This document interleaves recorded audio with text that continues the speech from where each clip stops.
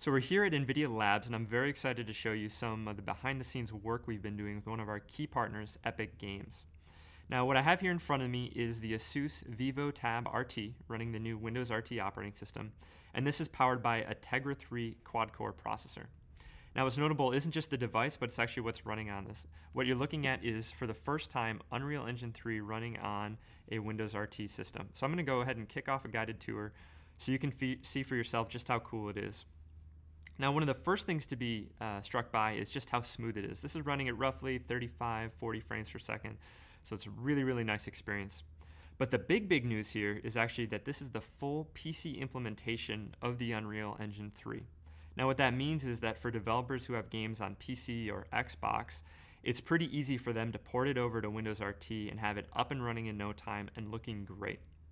Now, as many of you know, Unreal Engine 3 is the tech behind some of the most celebrated games out there.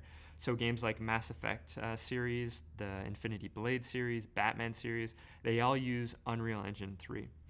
So the future for Windows RT is looking pretty bright with this announcement. And again, what you've seen is the first glimpse of Unreal Engine 3 running on Windows RT.